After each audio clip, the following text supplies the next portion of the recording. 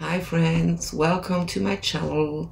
I'm very sorry about I had not the time and the strength to upload new videos all week, and it was very too much for me all in the good way.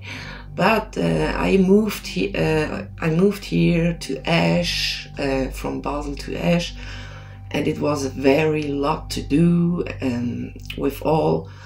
And I was tired, I was very tired, and that's the cause why I don't upload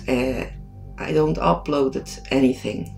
Yes, so I hope you can forgive me, but my health is not the best. Yeah, but I was a little bit overwhelmed and now it's better. But the problem is, since we live here, we have a neighbor under us, and she and the kids are very loud. A little excuse is you hear anything in this apartment. It's very loud and all. You hear anything, and therefore I couldn't do the videos, not at day cause of this, and the night too, cause the lady wakes up every 2 or 3 hours and go to the, I don't know, kitchen, I don't know, and it sounds like she walk here in our apartment. It's so loud. Really, I don't know what to do now, but I have a plan, and I'm happy that Jerry will do that. Yeah, he liked to do a small soundproof wall or just or something like that. Yeah, here around the table. And maybe it helps, I hope so, cause we have no room for just doing videos, you know. So again, I'm really sorry about that. So let's start with the video. Today it's about the weight of our soul. Yeah, it sounds very creepy, and it's creepy. I like it. I like it very much. And yeah, have fun with the video. Don't forget to subscribe to my channel if you like my stuff. And yeah, don't forget to tickle the bell too, so you can watch every latest video that I upload. Yeah, so have fun with the video. 21 grams. The weight of our soul. There was just one way to find out, McDowell reasoned.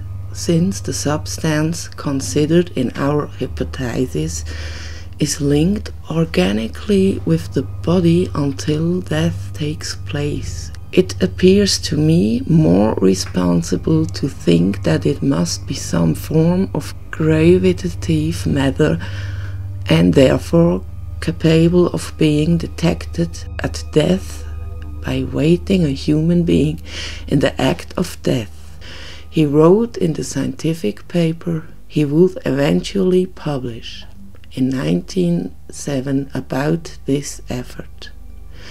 McDowell teamed up with Dorchester's Consumptive Home, a charitable hospital for late-stage tuberculosis, which at the time was incurable. McDowell built a large scale capable of holding a cot and dying tuberculosis patient.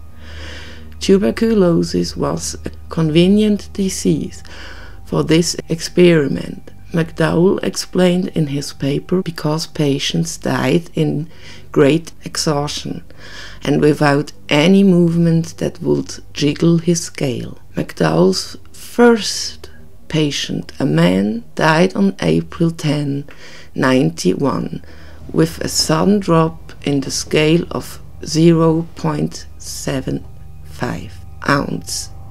This is 21.2 grams. And at that moment the legend was born.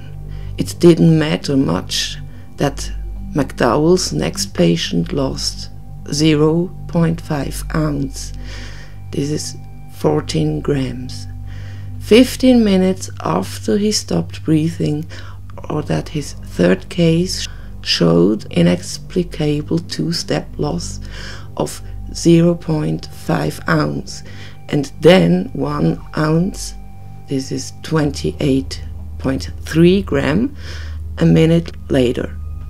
McDowell threw out case for a woman dying of diabetes, cause the scale wasn't well calibrated, and part due to a god deal of interference by people opposed to our work, which raises a few questions that McDowell did not seem eager to answer in his write-up. Case 5 lost 0.375 ounce. These are 10.6 grams. But the scale malfunctioned afterward, raising questions about those numbers too.